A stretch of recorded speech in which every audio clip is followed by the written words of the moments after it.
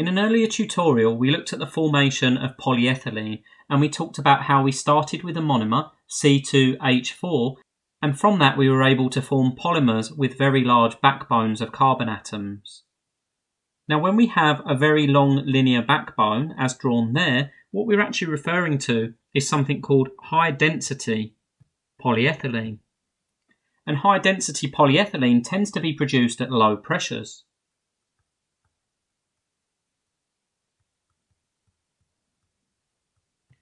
But there is actually another type of polyethylene that can be produced at high pressures.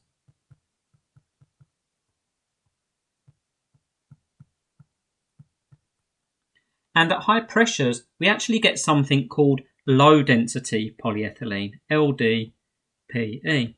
And the way that low density polyethylene differs is as follows. We would still have a backbone of sorts.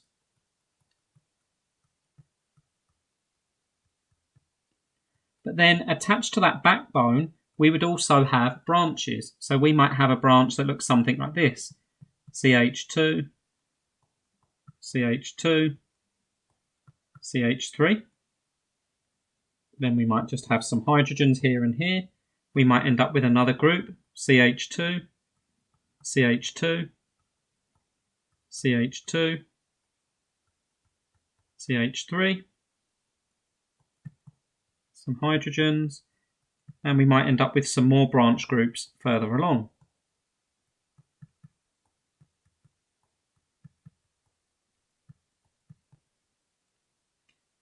Now the big difference between our low density polyethylene and our high density polyethylene is that each of those molecules or each of those chains can no longer tightly pack against each other. So in high density polyethylene, we have nice linear polymer chains. They can stack very closely onto each other and produce a very regular crystalline structure. But with low density polyethylene, it's a lot harder for those molecules to get close to one another and produce a neat crystalline structure. The important thing to point out is the main thing we've changed here is the pressures that the polymers are being produced at. So by changing the conditions, we can change whether we're producing a linear polymer or a branched polymer. And this will be true for various other different polymerization reactions. So how does this affect whether the polymer we're producing is amorphous, crystalline, or semi-crystalline? Well, in the case of high density polyethylene, we have our carbon backbone. And these polymer chains can vary in length. We're going to have hydrogens connected to each carbon. And as a result, our next polymer chain is going to stack very closely to this one. And we've seen in earlier tutorials how intermolecular bonds form. So our next chain is going to come along. The hydrogens are going to be attracted to the exposed carbon atom.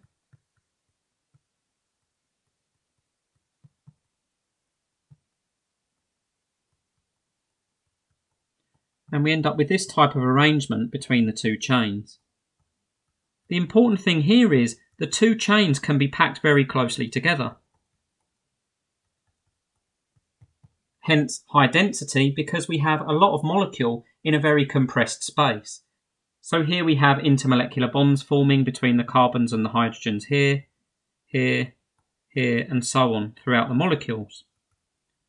The important thing is they're very tightly packed. And in fact, what we'll end up with is a reasonably high degree of crystallinity in this particular material, high density polyethylene. What we'll end up with is long polymer chains, sometimes folded back on themselves like so. We then might end up with a new chain close to that one. This chain might then connect to another group where we have crystallinity or a nice regular structure within that polymer.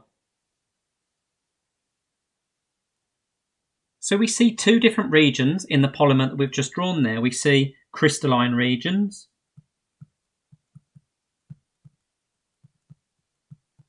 but we also see amorphous regions, and this might represent an amorphous region here.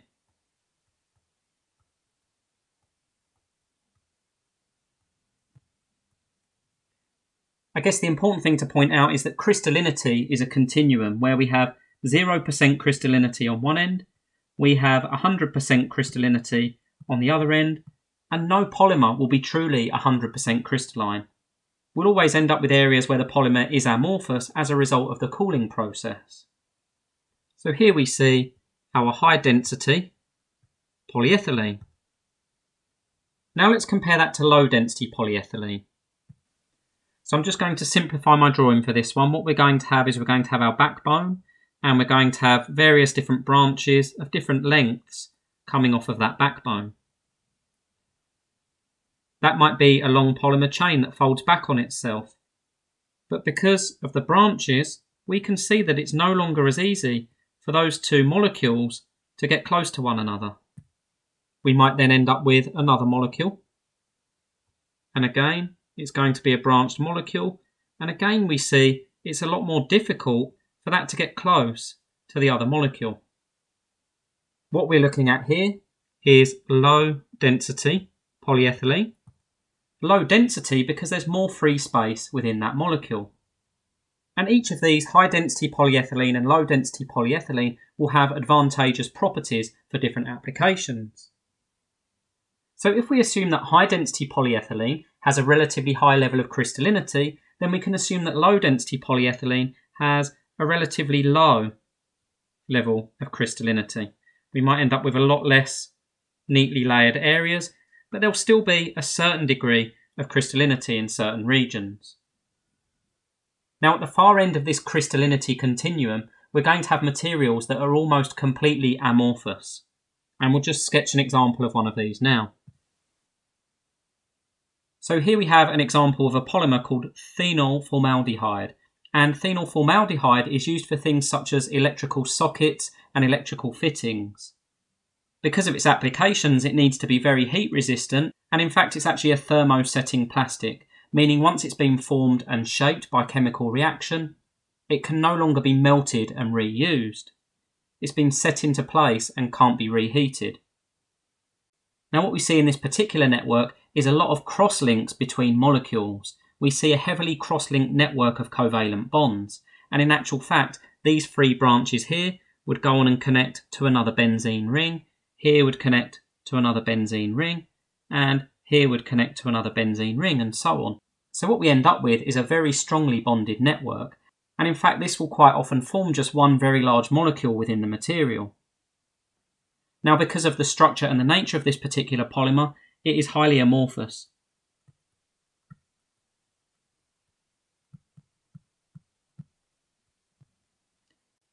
It doesn't exhibit any crystallinity as a result of how the molecule is arranged.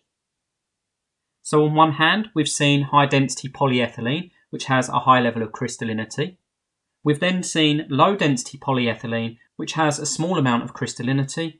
And here we've seen phenol formaldehyde, which is highly amorphous. Hopefully what you will have noticed is that the linear molecules tend to form much more crystalline structures, whereas the branched molecules sit somewhere in between. And then at the far end we have the cross-linked molecules, which tend to form our more amorphous structures. So in the next video we're going to look at how all of these structural elements affect the properties of different polymers.